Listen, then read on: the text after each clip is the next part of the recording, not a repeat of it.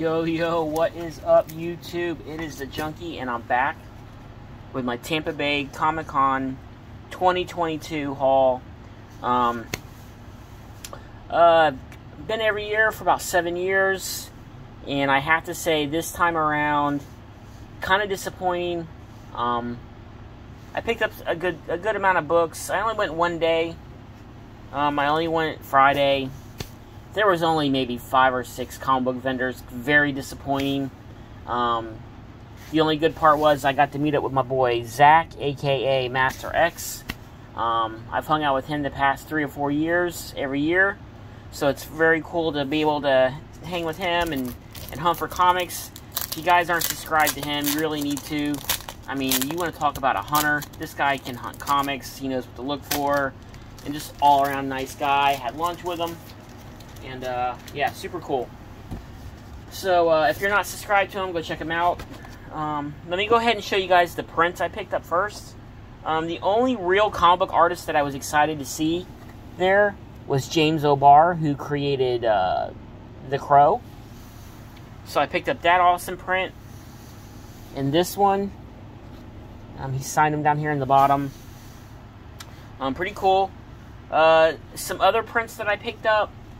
I picked up some horror prints. Picked up this Reagan, aka Exorcist. Let me lift this up to get rid of the glare. I also got matching coasters. I left them downstairs. I'm in my comic room. But here's Michael. And I picked up Jason. And the only other coaster I picked up was Freddy Krueger. So I picked up all 3 of those coasters, plus Freddy Krueger. These prints were buy 2, get 1 free, and the coasters were 4 for $30. So those are the only prints that I picked up this year from Tampa Bay Comic-Con. Like I said, there was really no one really there that I was even interested in seeing. So the only X-Men book I picked up was X-Men number 97. Don't look at the price. It's not what I paid. They were giving some deals, especially if you paid cash. So I picked that up.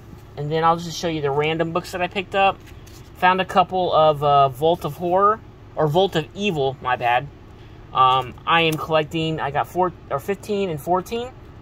As you guys know, I do collect horror comics mainly. And X-Men.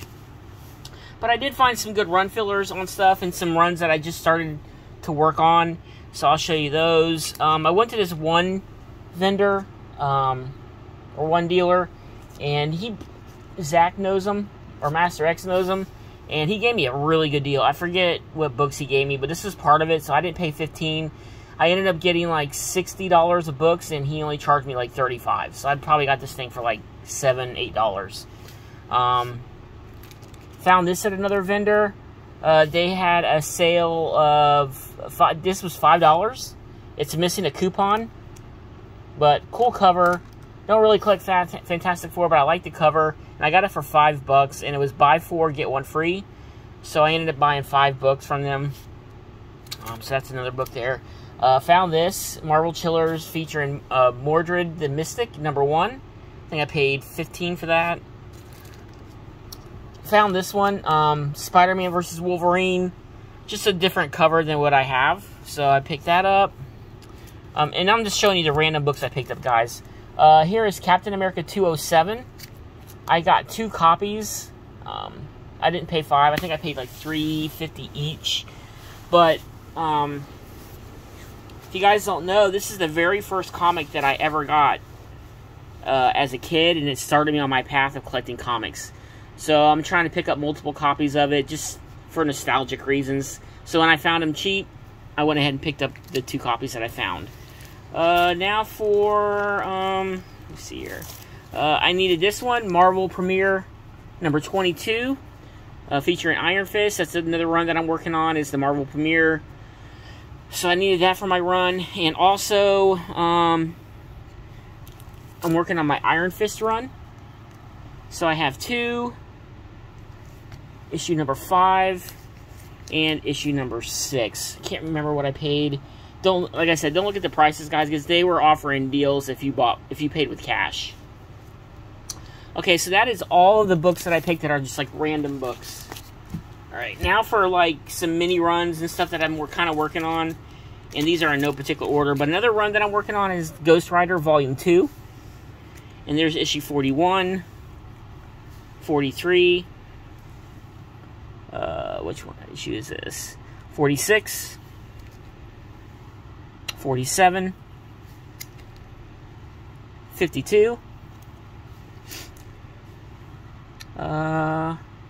54, and 56. So that's another run that I'm kind of working on, is the Ghost Rider Volume 2. Half to 3/4 way finished with that. I don't pay a lot for those. I got the first like 30 or 40, so the bigger issues are already, I already have in my collection. So, and God, I tell you guys, this, it really sucked. There was only, like I said, 5 or 6 dedicated comic book vendors, and they had some dollar boxes, but the dollar books were books that you would find in like 50-cent bins, and the $2 books were like dollar books. So it was really weird. There was a lot more Pokemon and Pops vendors than there were comic vendors. So another series that I'm kind of working on is What If, all volumes, and I found this one. It's a one-shot featuring Wolverine. Here's issue number 1. And I believe it's another one-shot. Then here's from Volume 2, number 26, number 43, number 38, number 45. From Volume 1, here's number 14. Issue number 52. And this vendor, I got all these books from this same vendor, all these What If books. Number 56. And he was kind of upset with himself because he said the books that I bought these from, I got these all for like $3 a piece. And he gave me a little bit of a deal at the end. He meant to put these out at $5, but he hasn't gone through these boxes since, like, in 2 years since COVID started. So there's issue number 57. And he was kind of upset with himself that he let him go for this cheap, but hey, 76, 84, 92, 90, and issue number 89. It was the first time I ever heard a vendor complain that the prices weren't high enough. But yeah, that's some What If books that I found. Like I said, that's a run that I'm working on. Another run that I'm kind of working on is Marvel Comics Presents, and I found issue number 71,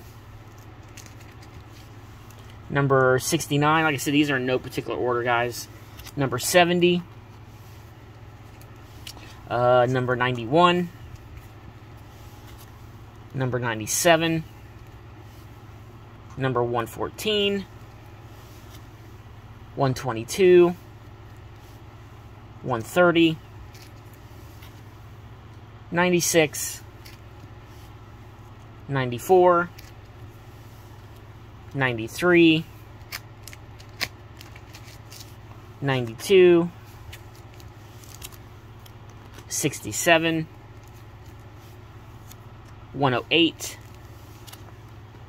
125, 124, 123, and the last one, 98. So, yeah, that's, like I said, that's another run that I'm kind of working on, so super excited to find those. And now the next, I got a big old stack. This is the one run that I really wanted to hunt down other than X-Men at Comic-Con, and it's a run that I literally just started collecting. I have maybe 4 or 5 books of this before I started collecting it, so I didn't have much of the run.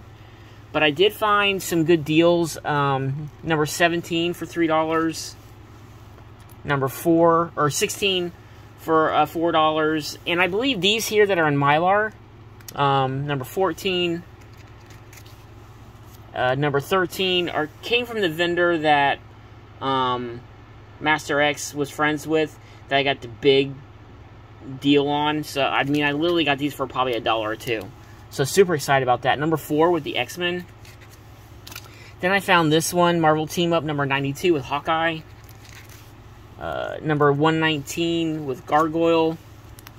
118 with Professor X. Number 44 with Moondragon. Number 45 with Killraven. Number 54 with Hulk. 52 with Cap. Number 43 with Doctor Doom. Number 94 with the Shroud. Number 120 with Dominic Fortune. 123 with Daredevil. 41 with the Scarlet Witch. 106 with Cap again. 101 with Nighthawk. Another copy of with Hawkeye. I believe this is a key issue. Something at first appearance, I think, of Mr. Fear. Number 50 with Doctor Strange. 144 with the Moon Knight. 26 with Thor and the Human Torch. And number 32, the Human Torch and the Son of Satan. And that is it, guys, for my Tampa Bay Comic-Con haul. Not a lot of books. I don't know, about 60 books or so, 80 books, 70 books, and a few prints. Like I said, I only went for one day, but hey, it is what it is. And hopefully next year they have more comic vendors. Anyways, guys, hope you enjoyed this video. It's the Junkie, and I'm out. Peace.